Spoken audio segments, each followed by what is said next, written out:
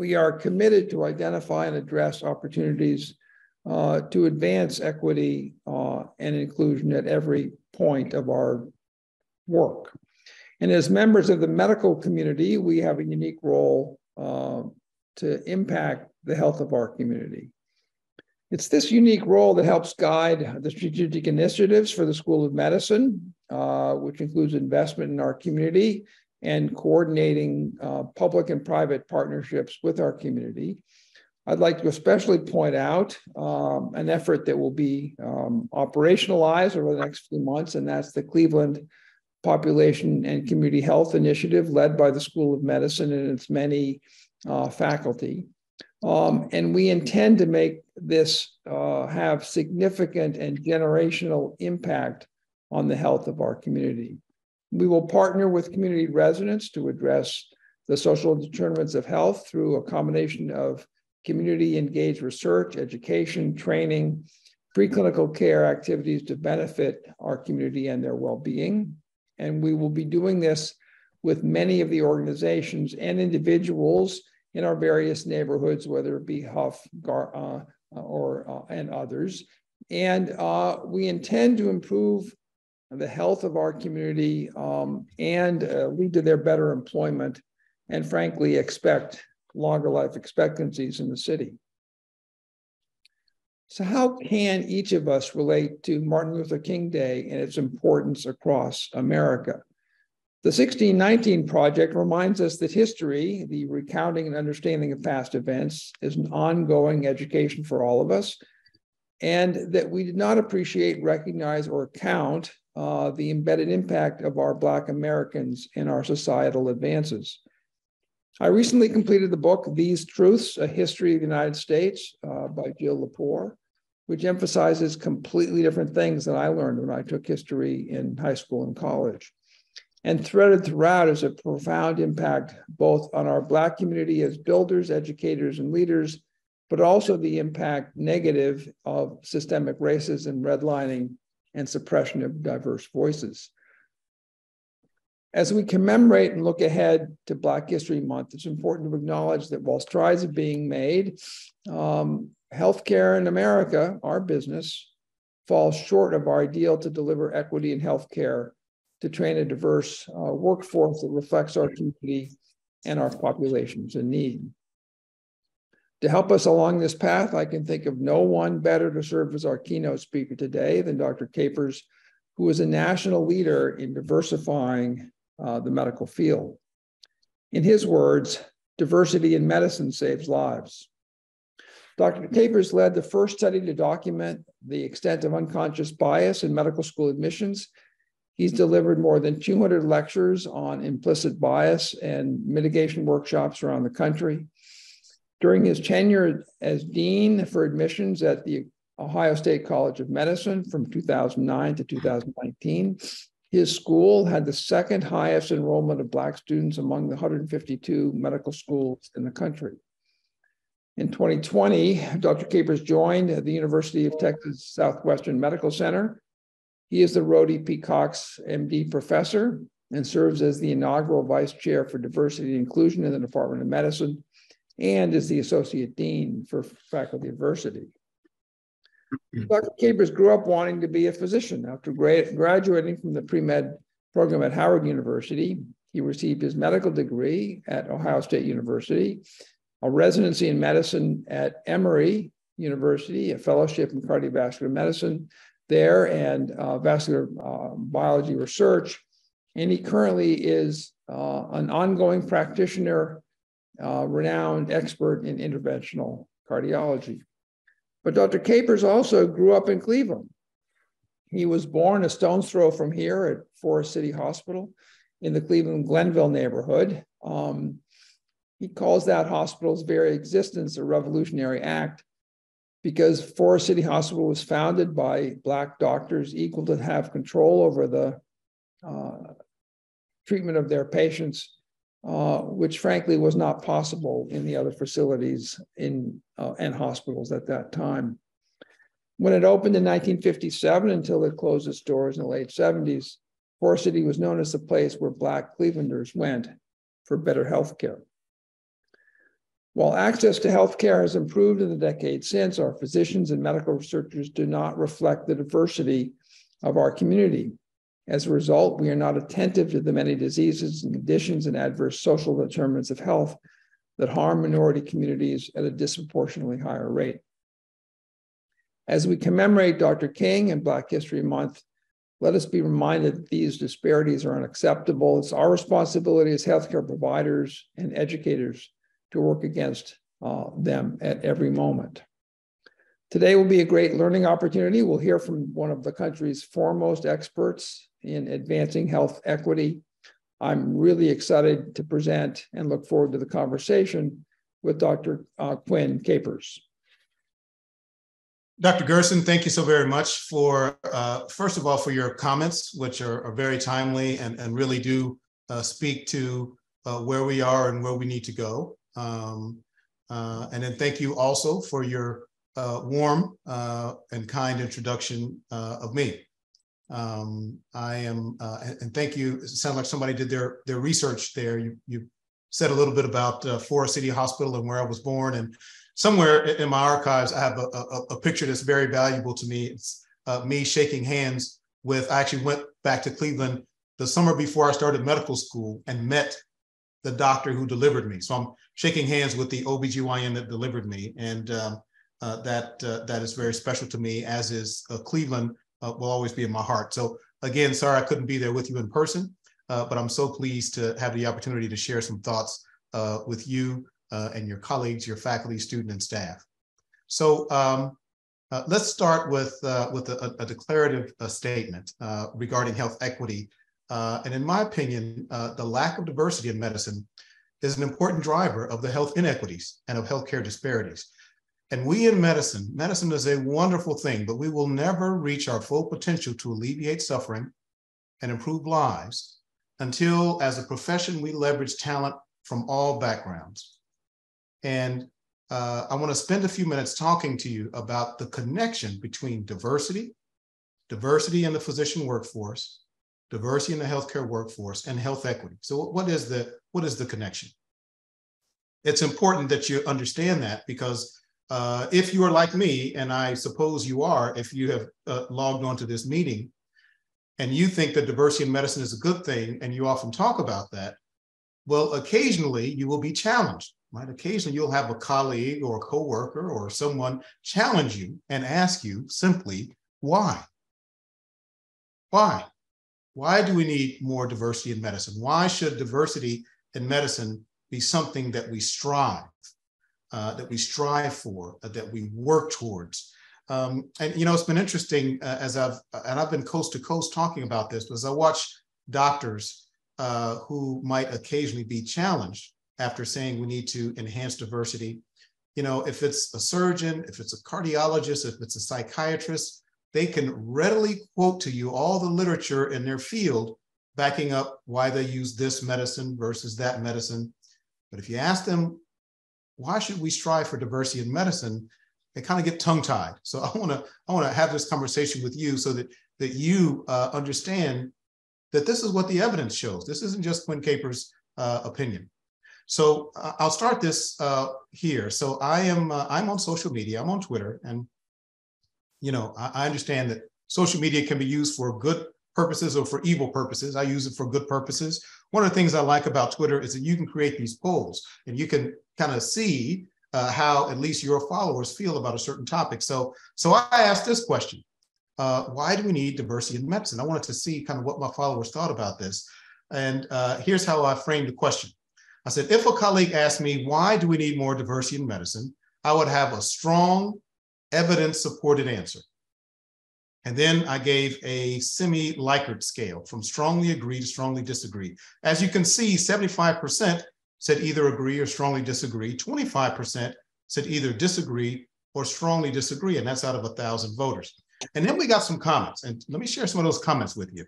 So this one, I know I'm showing his face, but that's okay. Carl and I, we went to medical school together at Ohio State. He's a friend, so he doesn't mind me showing his identity here. And Carl, who is a pulmonary critical care specialist, said this. He said, I put disagree, because while I agree with the premise that diversity is good in medicine, I don't have the data in my field pulmonary critical care medicine.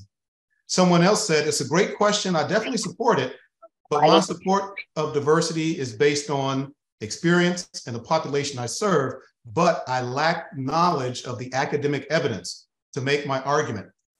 Someone else said, it's an interesting question, but I really couldn't quote the data or the literature. So I want you to be able to make the argument for diversity and quote the data and the literature. And so I put it now to you, this question to you in the form of a multiple choice question.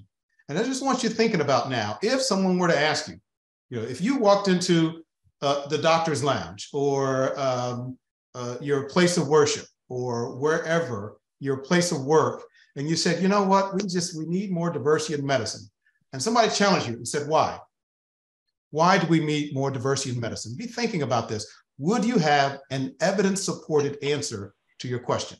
So I'm going to put it to you now in the form of a multiple choice question because, that is the teacher in me. So with this multiple choice question, why do we seek diversity in medicine? As you know, because you've taken and done well on a lot of tests and quizzes and exams before, the best way to approach a multiple choice question is to cross out the incorrect answers, cross out the ones that you know are incorrect, right? And then maybe you're left with one or two, and you kind of got to use your noggin to tell which one it is. So this is a single best answer type multiple choice question.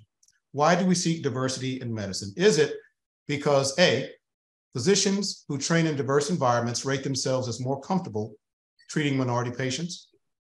Maybe it's B, because underrepresented minority physicians are more likely to serve the underserved. Maybe the answer is C, because minority patients are more likely to follow the recommendations of minority physicians.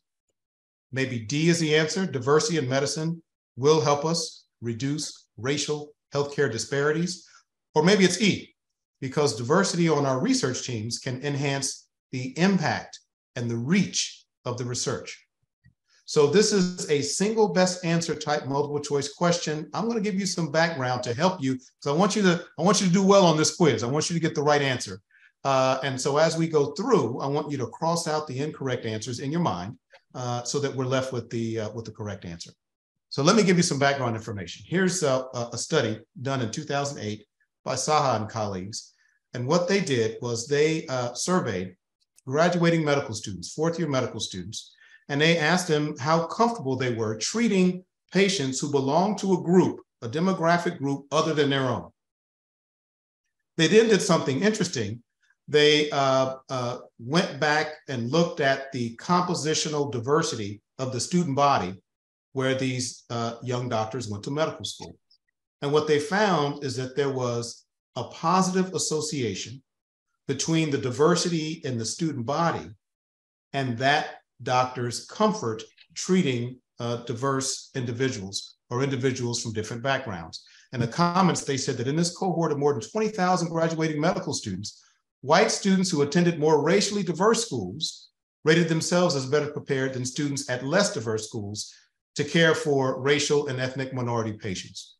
And so it appears, this isn't the only study to show this, but it does appear that training in a diverse environment, a diverse milieu, improves everybody's cultural humility and cultural competency. So I know some of you are feeling good about A as the answer, but let's continue. What I want to show you now is an analysis from the AAMC of surveys that are given to first-year medical students and fourth-year medical students. So if you are a physician who attended a AAMC medical school, you may not remember it, but your first week, orientation week, you were excited, there was a lot going on, but sometime during that first week, you sat down and took a survey. You also may not remember your last week of medical school because it was graduation week, you got a lot going on, but you also sat down and took a survey. And there are several questions on that survey where you are asked first year, fourth year, the exact same question. And this analysis looks at the answer to a particular question. And the question is, when you are finished training, do you plan to locate your practice in an underserved area and serve underserved patients? Well, 80,000 medical students were in this analysis, and they found off the bat that Black and Hispanic students were more likely to answer yes to that question than white and Asian students. And this is upon entry to medical school. This is the first week of medical school. There were a significant number of students who were undecided. There were 3 choices: yes, no, or undecided. So then they looked back at those same students when they were graduating from medical school, and they focused on those who were undecided. Here's what they found. They found that Black and Hispanic students that were initially undecided were more likely to answer yes by graduation. And they found that white and Asian students that were initially undecided were more likely to answer no by graduation. So isn't that interesting? So you think about that. For those who were undecided regarding that question, do you plan to practice in an underserved area and serve underserved patients? For the Blacks and Hispanics that were initially undecided, something happens during the 4 years of medical school that has them by their senior year saying yes. And for the white and Asian students in this analysis who were initially undecided, something happens during that 4 years of medical school that has them by the end saying, no, I don't think I will practice in an underserved area. So this is entering the profession. For this next slide here, I'm on the same topic, but now I am showing you practice patterns after doctors have completed medical school and residency and fellowship, if necessary, and they're actually practicing. I had a goal with this slide, and I fell short of my goal. My goal was to put on one slide every study that has ever shown that Black, Hispanic, and American Indian physicians are more likely to serve underserved populations, to serve underserved communities, to provide charity care, et cetera. And I fell short of my goal because the slide wasn't big enough. So you have to settle for these 10 studies, all showing the same thing, that doctors from underrepresented minority backgrounds are more likely than others to serve the underserved. So they come into medical school with that in their heart, and it's not just talk. When they graduate, they actually go on to serve the underserved at higher rates. That's important. We'll come back to that. So some of you might feel good about B as the answer, but let's continue. What you're looking at here, the photographs, are what we call photographs of standardized physicians, right? So you know what standardized patients are. Those are actors playing the role of patients.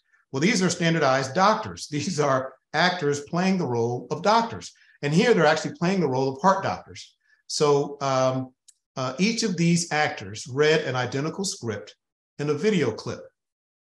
And the script they read said something to the tune of, I reviewed your tests, and I recommend that you have open heart surgery. They all said the same thing. Now, these researchers gathered up actual real live patients with heart disease and had them view the videos.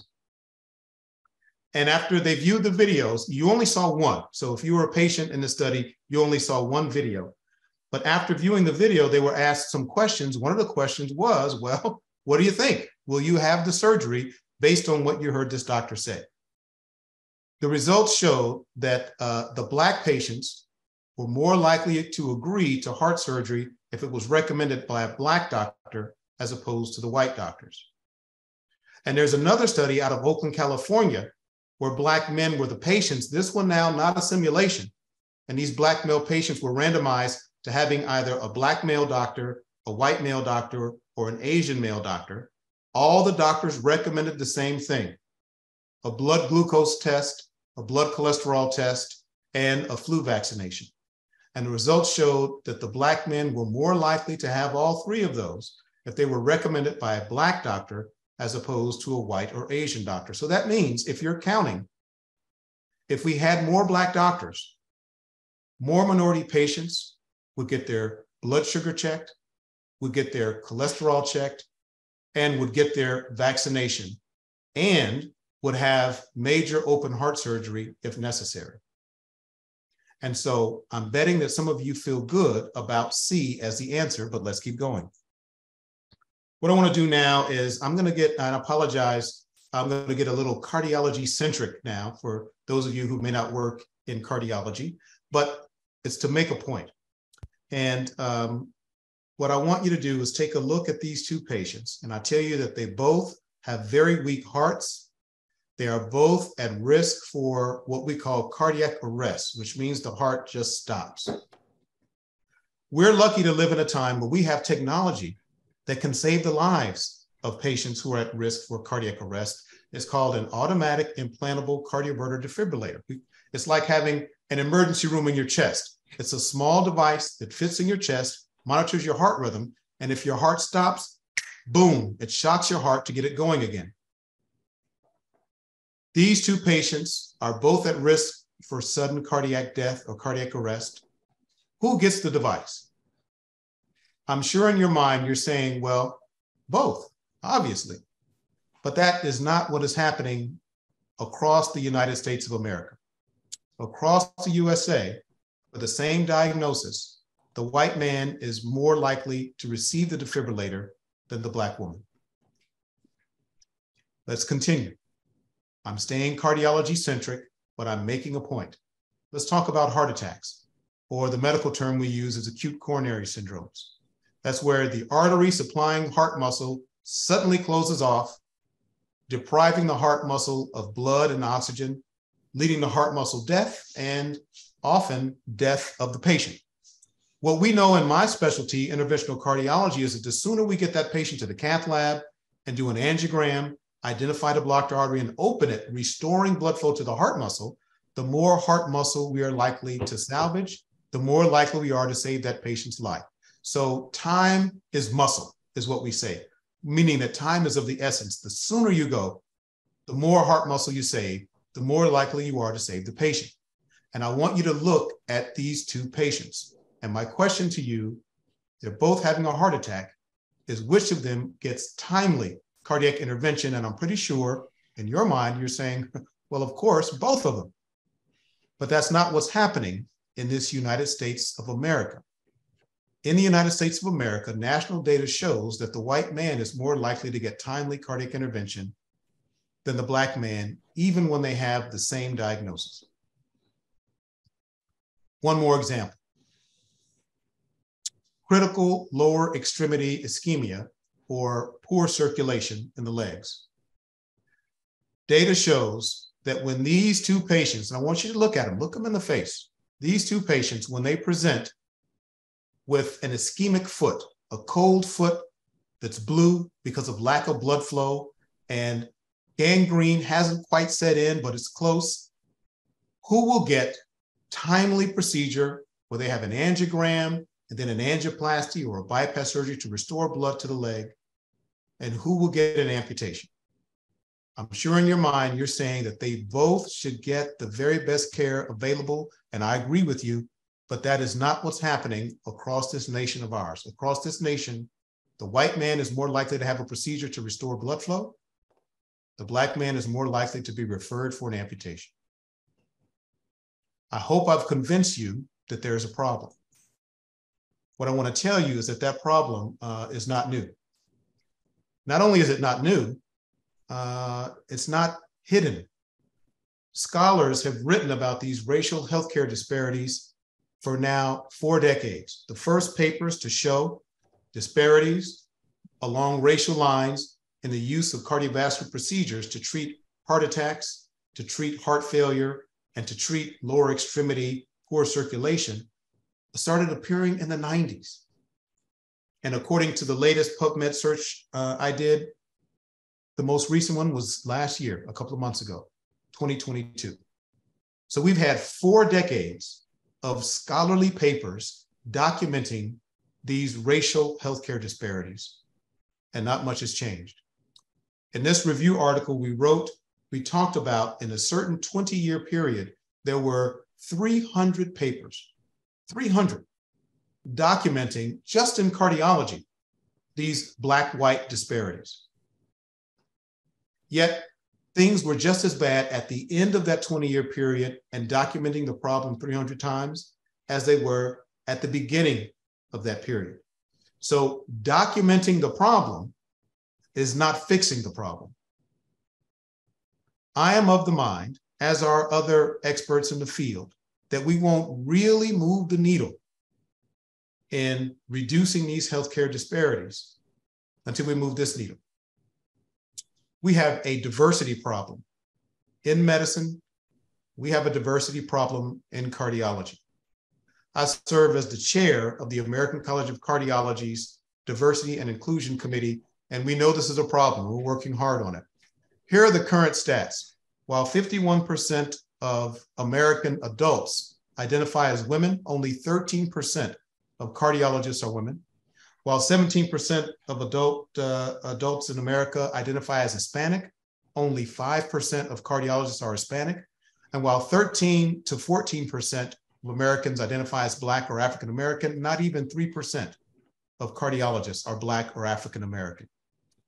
This, we think, is a root problem to healthcare disparities and health inequities. And so I'm sure there are some of you that feel good about D as the answer. Let's continue. I love this paper written by Al-Shibli and colleagues in 2018, where they tested their hypothesis that diversity on the research team, racial diversity on the research team, might have something to do with the ultimate impact of the research. So they did a lot of reading. They analyzed 9 million papers, and they studied the relationship between the impact of the research, which they defined as the number of times the paper was cited in the literature. Now, if you're a researcher, you want your research findings to be known broadly, widely. You want them cited in other papers. This is really important to a researcher. They looked to see if there was a relationship between different types of diversity, diversity of age, diversity of gender, et cetera, and research impact. And the strongest was racial and ethnic diversity. So that means if you're listening here and you are primarily a researcher, you want your research to have impact and to be cited widely and read by a lot of people, then take a look at your research team. You want some racial diversity on your research team. So now, remember, this was a single best answer type multiple choice question. So what is the answer? Why do we seek diversity in medicine? Is it A, because physicians who train in a diverse environment are more comfortable treating minority patients? Is it B, underrepresented minority physicians are more likely to serve the underserved? Is it C, minority patients are more likely to follow the recommendations of minority physicians? Is it D, that diversity will help reduce racial healthcare disparities? Or maybe the answer is E, because diversity will enhance the impact of research. So Case Western, Reserve University, and affiliate institutions, what is the answer? So I'm sure you've figured out by now that the answer is all of the above. Okay? All of these statements are true. And so now I hope that you feel like you have a strong evidence-supported answer to the question, why diversity? Why diversity?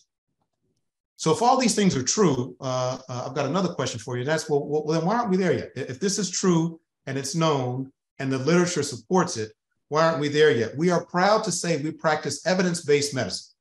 I follow the evidence. If a pharmaceutical sales rep comes to me and says, hey, Dr. Capers, stop using this drug to prevent stroke in your patients and start using this one because it's better. The first thing I'm going to say is, well, show me the data. If you show me the data that supports that, then I will change my practice because I'm proud to say I follow the evidence. Well, there's evidence that diversity makes things better. So why are we not following the evidence and doing everything we can to diversify medicine?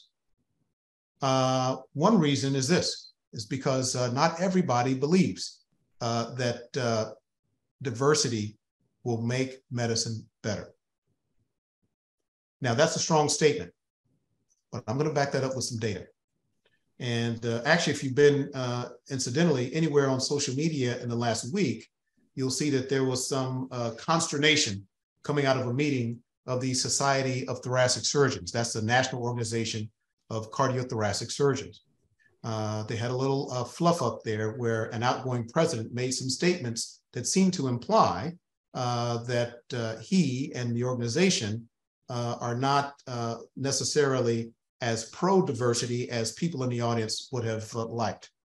But this is the same organization, but this is 4 years earlier, 2019. That organization, realizing that, like cardiology, they are not very diverse, the Society of Thoracic Surgeons now has a diversity and inclusion committee. And one of the first things they wanted to do was to survey their members. So they surveyed their members to see how their members feel about diversity, equity, and inclusion, and the lack of diversity in cardiothoracic surgery. As is often the case with these kinds of surveys, the real goal, the real good stuff you get is the answer to that open-ended question at the end, where you say, tell me whatever you want to about this topic. And I'm going to show you some of those answers. So these are responses to that answer from members of the Society of Thoracic Surgeons on the topic of diversity, equity, and inclusion, and the lack of diversity in cardiothoracic surgery.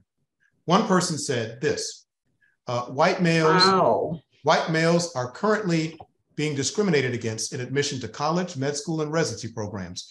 Cardiothoracic surgery should be a meritocracy. Another person said, I do not believe barriers exist. This myth of the necessity of diversity and inclusiveness is political correctness on steroids. We need to worry about turning out well-trained residents. Another person said the STS doesn't need to address diversity. In fact, this shouldn't even be on the radar of things to be done. And finally, someone said barriers. What barriers? There are no barriers, and none of the above are important. Now, I'm a cardiologist. It might not be fair for me to pick on another specialty because, as I said, cardiology, we have to get our own house in order. And so one of the first things that we did, the Diversity and Inclusion Committee of the American College of Cardiology, was to survey cardiology fellowship program directors.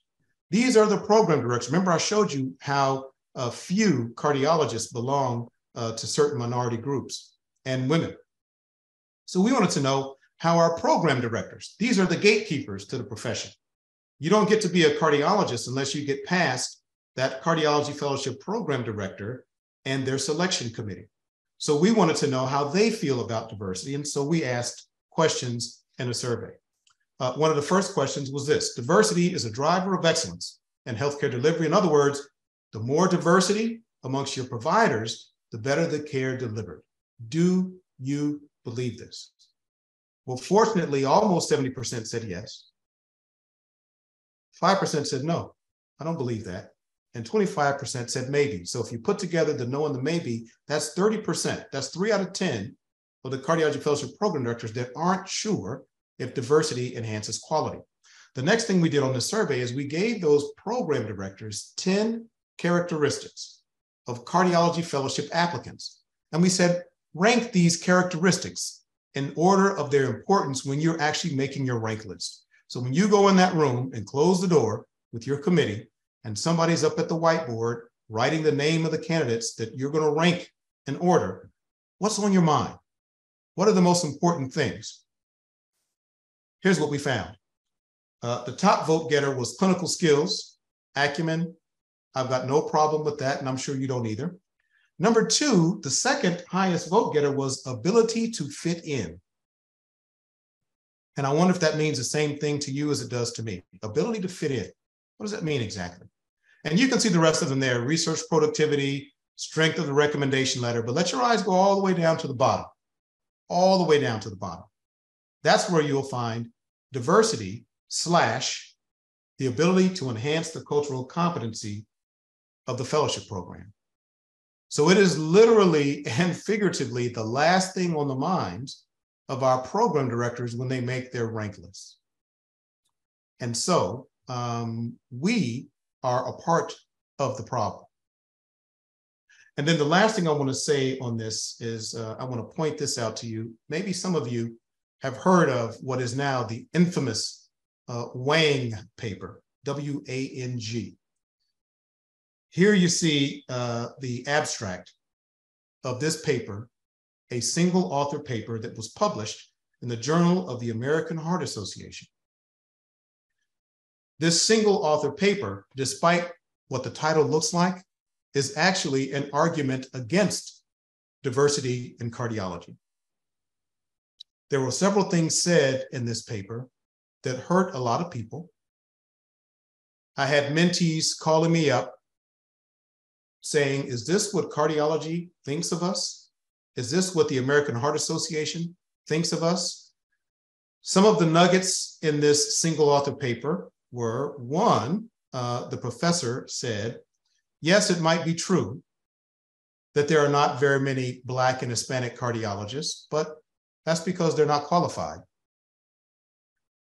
The second thing he said was that, yes, it might be true that Black and Hispanic cardiologists are more likely than cardiologists of other races to serve underserved communities and neighborhoods, but that is probably because they didn't pass their board exams. And you know, when you don't pass your board exams, you don't get to practice in a top hospital. You got to go way, way out in some rural area or in some underserved urban area and practice. But you now know that Blacks and Hispanics come into medical school with that as a career goal before they've taken any tests, let alone their board tests. So this was very hurtful, clearly was a mistake, and it actually was filled with several misstatements of fact and misinterpretations of data in previous papers. So several of us, we got together a team and we wrote the editors. We pointed those misstatements of fact out to them. They cross-checked and agreed with us, and they retracted the article. What I didn't know at the time, and maybe you knew this and I didn't, maybe I was the one who didn't know, I used to think that when an article is retracted, that it's poof, it's gone from the universe, you know, erased, and you can't see it anymore. I find out in talking with these editors that that's not true. At least it's not true anymore. This paper, you can still find it indexed on PubMed, and you can click on the link that will take you to the archives of the Journal of the American Heart Association, and you can read the paper in its entirety. But the words retracted are written lightly across each page. So we wrote a rebuttal to this, and interestingly, they rejected our rebuttal several times because we were mentioning the Wang paper, and they said, no, don't mention it because we've already retracted it. So don't make any mention of it. So our rebuttal, which now is not really a rebuttal, it's a standalone argument in defense of diversity in cardiology. But I take you through all that to tell you, when we ask the question, well, if we all know diversity makes us better, why aren't we there yet? Well, we don't all seem to know it, and we don't all agree. We don't have a consensus. But I want to spend the rest of the time talking about what you can do, what I can do, what Case Western can do, what UT Southwestern can do, what Ohio State can do, and all of AAMC. It's simple: recruit, recruit, recruit. Because of structural bias and structural racism in our society, the sheer numbers of minorities that are ready and prepared to apply to medical school are in low supply. So we've got to recruit, and we've got to go way back, go deep in the supply chain. We also, though, have to recruit from the immediate supply chain, the people that are right around the corner, like college students, pre-med students, and medical students. So deep in the supply chain, and I mean go all the way back to kindergarten if we have to, recruiting doctors, and more immediate in the supply chain, we need to identify bias when we see it, call it out, and then train ourselves and each other on how to overcome that bias, whether it's individual bias or bias in our structures. We need to elevate diversity competency. So the ability to treat in a humane way people who come from a group other than your group. We call that diversity competency. What if we elevated that on the list of priorities that we make when we're recruiting faculty, when we're recruiting medical students, when we are recruiting residents and fellows? I'm not saying make it the number one consideration, but maybe it shouldn't be 10 out of 10. Maybe elevate it to maybe a top 3 or top 4 or top 5 consideration. And then finally, you and I need to act. So it's not enough to just speak, but act and be role models for those coming after us. Be an activist against structural and societal bias and racism and adverse social determinants of health that you heard mentioned before. So Here's what I'd like to do. I want to end up now with some good news, showing you things that you and I can do. I want to end this on a positive note. And I'm going to bet you, I'm not sure what other slides you're going to see today, but I'm going to make this statement. I bet this is the best slide you're going to see all day.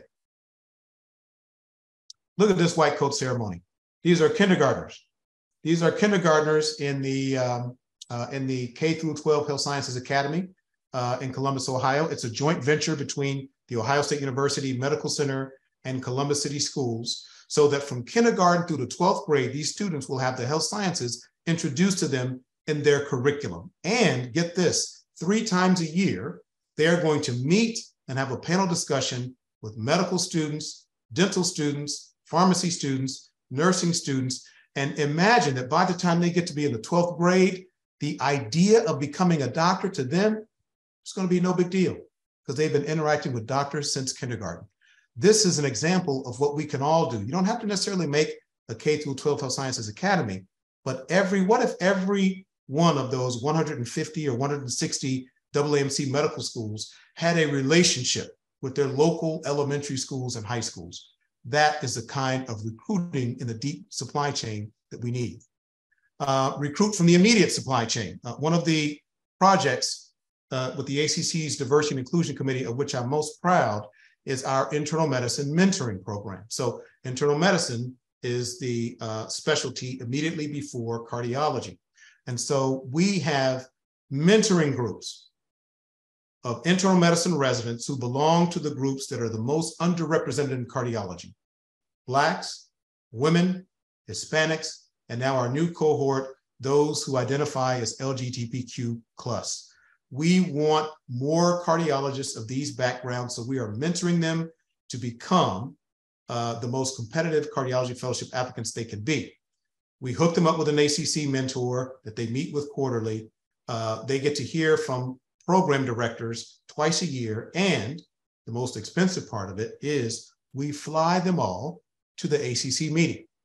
And this is one of my favorite selfies now, because this was at ACC 22, and you see standing behind me 300 women, Hispanic, and Black internal medicine residents who aspire to be cardiologists.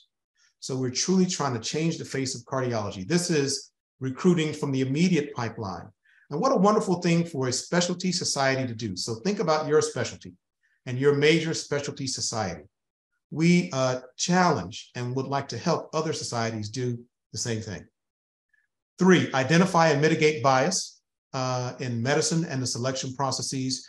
You've heard from Dr. Gerson that we did an experiment at the Ohio State University College of Medicine when I was the Dean of Admissions, where we had our entire admissions committee take implicit association tests, and we discovered that the majority, more than 50%, have unconscious negative biases about Black people, about women, and about members of the LGBTQ+ community.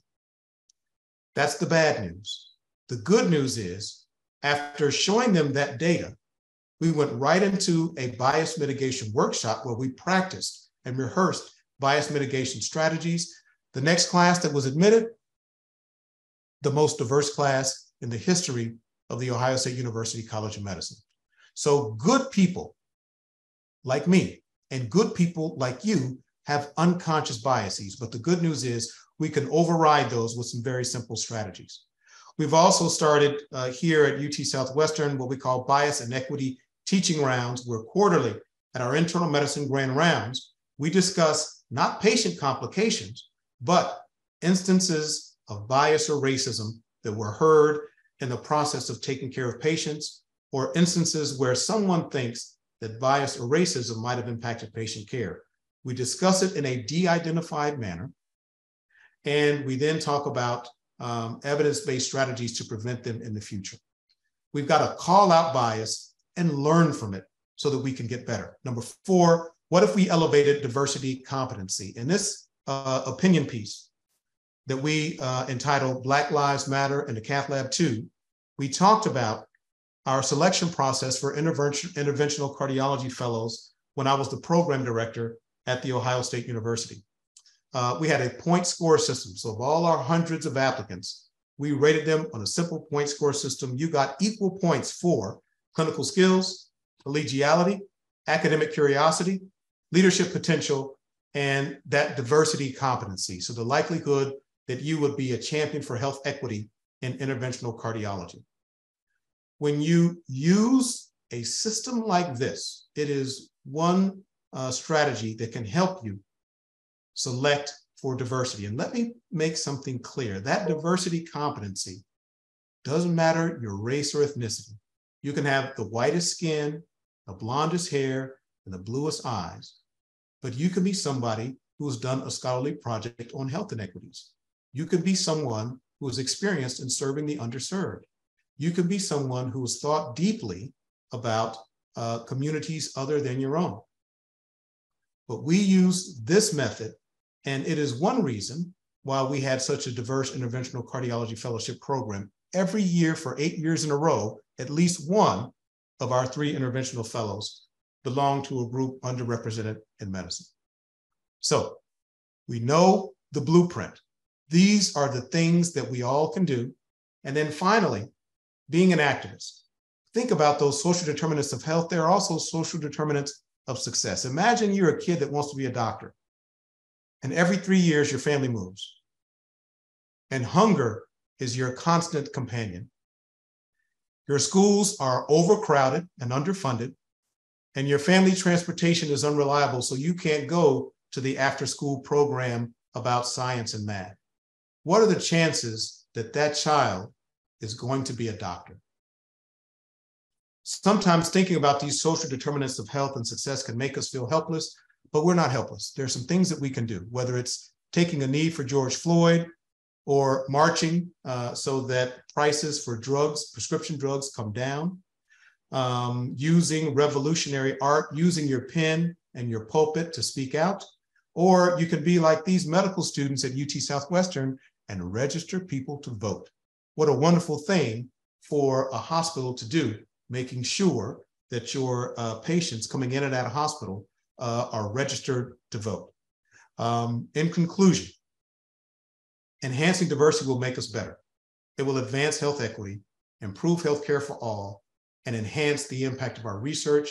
You and I can do this. There's a blueprint. We can follow that blueprint, but it all starts with your believing that diversity really does enhance quality. And I'll finish with one of my most favorite quotes from one of my favorite men. I like this picture of Dr. King because unlike many pictures of him where he looks very pensive and or maybe he's marching and singing, here he looks a little miffed. He looks angry as I think about this quote: of all the forms of inequality and justice in healthcare is the most shocking and inhuman. And I like to think he is pointing at you and he's pointing at me because he expects us to do something about it.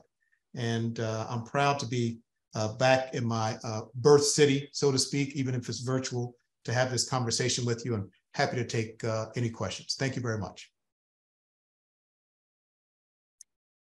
Wow, outstanding job, Dr. Capers. Come on, let's give him a round of applause. Outstanding, outstanding. We thank you for your contribution in doing this work. What wonderful work you have done, and we certainly appreciate it. We want to open up at this time and ask if you have questions, feel free to place them in the chat or jump right in. Dr. Gerson, I know you unmuted yourself. Well, I was going to, first of all, thank you for a very insightful and remarkably positive perception on the difficulties that we all face in academic medicine. And any of us should recognize and experience that when we're interacting with our patients of a different background and perspective, we certainly want to look for those connectivities any way that we can. And I'm curious because you create a real advocacy here, but you've also had some successes. And I wonder if you could give us an example of a success in this space. Well, so there are several. One is actually, I'll say at the societal level. So I'd ask everybody here who is a physician, or if you're not a physician, you're working in a field, think about your national society, the American College of Gastroenterology, the American College of Rheumatology, the Society of Thoracic Surgeons, the American College of Cardiology, and think about what they can do. And think about how they, even though they're not specifically academic medicine, how they can help with this problem by reaching out to the pipeline and working with you to bring these people from underrepresented groups into the pipeline, into the meeting, to help diversify that specialty. That certainly appears for us in the American College of Cardiology to be a significant success story, because we've got, we, especially with our, we've got a Black cohort, an Hispanic cohort, a cohort of women, and a cohort of people who identify as LGBTQ+. And our Black cohort, internal medicine residents who want to be cardiologists, 90% of them are first-generation college students. So they're the first in their families to go to college. So certainly they're the first to go to medical school or residency or think about being a heart doctor. And so giving them advice, whereas very often they might be the resident that kind of stands in the back, that doesn't ask questions, that doesn't raise their hand in class, because they just haven't had the things that would give them that kind of confidence. So for us to take it to them and then help make them a competitive applicant is I think for sure a success. But also another success is, as I told you, once we pointed out to our admissions committee that, hey, good people have unconscious negative biases about race, about gender, about religion, et cetera. But the good news is you can overcome that. There's some real easy strategies to do that. And once we trained them, it appears our research showed that they interacted with interviewees in a different way that made those interviewees feel like this is a really inclusive climate. And as a result now, the Ohio State University, not solely because of our bias mitigation training, which is now an annual requirement for the admissions committee, but because of, that's one reason we think that we are, I'm still saying we, I still got that Buckeye in my blood. I'm now at University of Texas Southwestern, but it's one of the reasons that Ohio State is one of the most diverse medical schools in the country. So those are a couple of successes that we think are easily reproducible. Dr. Capers, can you share the name of that bias training again? So which training, Tina, are you talking about? So the online test that you can take, okay.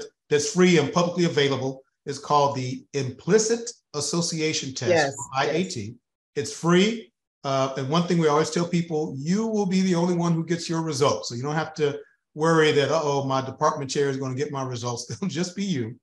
But it is a worthwhile and very interesting activity that helps to uncover what are some of your unconscious biases that you are not aware of. Yes, thank you. Philip, I see your hand is up. Hi, thank you. Thank you again, Dr. Capers. This has been a fantastic talk. I have two quick questions. The first is, if you've given any thought to the, the Harvard and Chapel Hill Supreme Court case, Students for Fair Admissions, and how we might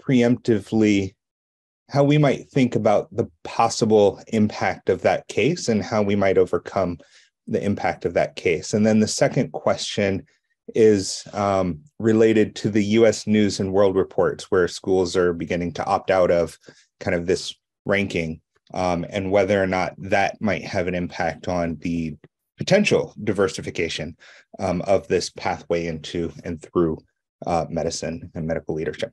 Thank you. So thank you, Philip. I appreciate you tuning in, and thank you for the question. So I'll start with your second part first, the U.S. News and World Report. And I've seen and followed online the medical schools that are dropping out. I am applauding that. I think that's very positive, and I'll tell you why. Even outside of diversity, I'm old enough that I remember when they started doing it. And I remember when they first started doing it, medical schools were offended. Medical schools were offended. How dare you, this second-rate news magazine, rate us, medical schools? I'm not going to participate. And I've watched it go from that to its current state, where boards of trustees and presidents are hiring medical school deans with the marching orders. I want us to climb in that U.S. News and World Report ranking. And it has changed how medical schools operate just so they can climb that ranking, which has nothing to do with providing healthcare that improves people's lives. And if you get to the diversity argument, the things that they go for have nothing to do with diversity. Now, I will give them credit that 2 years ago, they started also having a diversity ranking. But then for whatever reason, they made that kind of hidden, like, I don't know, you had to be a member in order to see that. I think that it was forcing medical schools in order to climb the rankings to do some things that ultimately could be anti-diversity. So I applaud very prestigious medical schools like Harvard and I believe Stanford, and I think they were over the weekend, so maybe they were up to 9 or 10. I applaud them of pulling out. There's plenty, the AAMC, MSAR, there are plenty of things for the prospective medical student to see. Do I want to go to this school? What's their curriculum like? What are their hospitals like? What are their research opportunities like? There's plenty out there already. And so I really applaud that move. And the first part is something that keeps me up at night. And that is, yes, I'm following with interest the Harvard and North Carolina cases. I don't have a good feeling, especially with the current makeup of the Supreme Court. It is quite likely that within a few months from now, we will have an end to the ability to consider race as one criteria that you look at when you're making higher education admissions. In terms of being proactive, if that is to come, there are several things that you can do. You know, you might be aware that there were already 9 or so states that had a state-driven mandate and vote to outlaw looking at race in higher education admissions. California is one of those states. And so what they did in California to combat that is they said, well, we'll just replace race with socioeconomic status, because so very often that goes along with being an underrepresented minority, but not in every case. And so what has happened is you saw a big dip in the diversity in the California public schools after that proposition went through.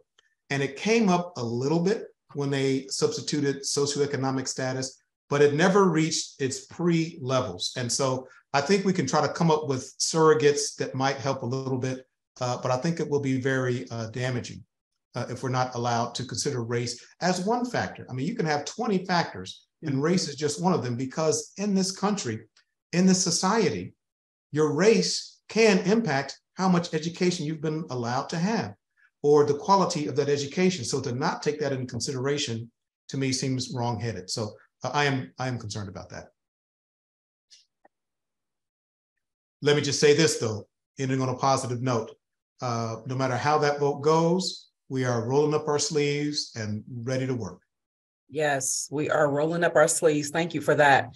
So the question I asked earlier, Dr. Capers, was regarding the training for the admissions committee after the IAT results.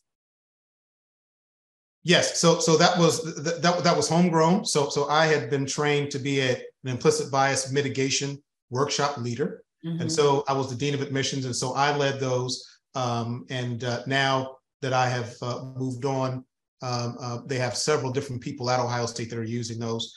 But we found them to be very helpful, and think that all selection committees, whether it's residency or fellowship, GME training program selection committees, all admissions committees, all faculty search committees should get implicit bias mitigation training. And it's here at UT Southwestern, we are training the trainers. So we're training, I'm reproducing myself, 30 times over, so that we have more people that can give these trainings, because we think now it's only one part. You can't do that and then nothing else. But right. It is one important part of trying to diversify your medical center. Great, thank you. Do we have any other questions for Dr. Capers? Yes, sir. If I could just bring our attention to a couple of the questions in the chat. Thank you. One of them is, given the number of people on this call and how many could benefit from this call, how can we reach more people and get others to hear and involved in these efforts? Well, that's a good question. So I think I did hear earlier, though, that this is being recorded. And so hopefully you can use this for educational purposes. But now that you all, and I'm not kidding myself, maybe you all had it even before this meeting, but now that you have an evidence-supported argument in the case of diversity as one strategy to achieve health equity, you now will be the ambassadors and go out and talk to your colleagues and your classmates. And again, the literature is there. So this is not just my opinion. It's not just your opinion, but we can hopefully help to reach out to our colleagues by saying there is evidence that diversity is going to make medicine better. Absolutely. Thank you. Cynthia. Yeah, thank you. This was outstanding. I have a quick question. I'm Cindy Caboon, currently serving as the Vice Dean for our faculty. And I'll tell you something that I struggle with, and I would appreciate your thoughts on this, is the minority tax. And how do we address that without contributing to it and creating further disparities for minority faculty, because the greater service demands makes it harder and harder for them to meet these other job demands, right? And so I've tried to balance that with kind of allyship, but then I don't know, but then are we opening it up so that we're getting the true diversity that we need to do the best work we can? So any thoughts you have regarding that, I'd appreciate any words of wisdom, because I think it's a real problem that a lot of our minority faculty grapple with day in, day out. So, thank you so very much. It is such an important question, especially when we're talking about this. And to be clear, when your minority faculty member is tapped to go have dinner with the minority candidates and to talk to the students and to talk to the trainees, and when you keep tapping them, I think to be clear, they want to do that, right? It's in their heart to do that. But you're absolutely right. If they're on the tenure track and they're hired to get an NIH grant so they can study this gene in pulmonary hypertension, but if they're always being pulled to do these things and then they're not doing their experiments that lead to their grant, then that actually hurts them. And so the best way, in my opinion, to combat that minority tax is to compensate that work. Now, when I say compensation, people usually immediately go to dollars and salary. That's not a bad thing, but also to compensate it in terms of P&T credit. And we've just launched, we have 4 faculty tracks for promotion at UT Southwestern. We just launched a 5th. It's our clinician track, and it's for those who spend 90% of their time in direct patient care. But there are steps to be promoted from assistant to associate to full professor. We now have in this track, and I want to try to fit it in the other tracks, you actually get promotion and tenure credit for activities that enhance diversity, equity, and inclusion. So in other words, to be specific, to be promoted on that track, you have to meet 2 criteria. You have to show that you are excellent clinically, and then you have to do one other thing, and there's a list of other things, and one of them on that list is activities that support or enhance diversity, equity, and inclusion. So if you're doing that and you're clinically excellent, that will get you promoted. So the way I think to soften the burden of the minority tax is to compensate them either with true compensation, or let them use that in their P&T portfolio so that they can get promoted. And why shouldn't it be? If you think about it, it's helping the medical center. And it's helping medicine to make medicine better. So if you've got somebody that's going to a church pulpit and talking to the people in the church about how to avoid a stroke, if you've got somebody that's going to career day at the schools, talking to youngsters about the career of being a doctor and who's mentoring your students, why shouldn't that get them promoted?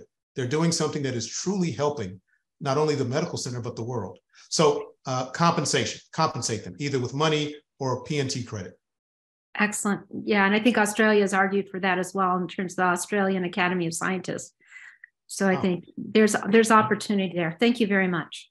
You're welcome. Thank you, Dr. Capers. Thank you, Cynthia. Other questions? Other questions? Well, we are at time. Dr. Capers, it is 1:39. Outstanding job. We applaud you. We thank you for your contribution again to academic medicine and doing this work. We definitely will use this recording to educate and further the work here in the School of Medicine. We do have a group of inclusive leaders that are at the table doing the work. And so we are thankful for that. And we look forward to having you again. So on behalf of the School of Medicine, Dr. Gersten and all of the vice deans and the entire school, we just thank you and appreciate your work. You're very welcome. Thank you very much. Have a nice day. You too. Bye-bye, everyone.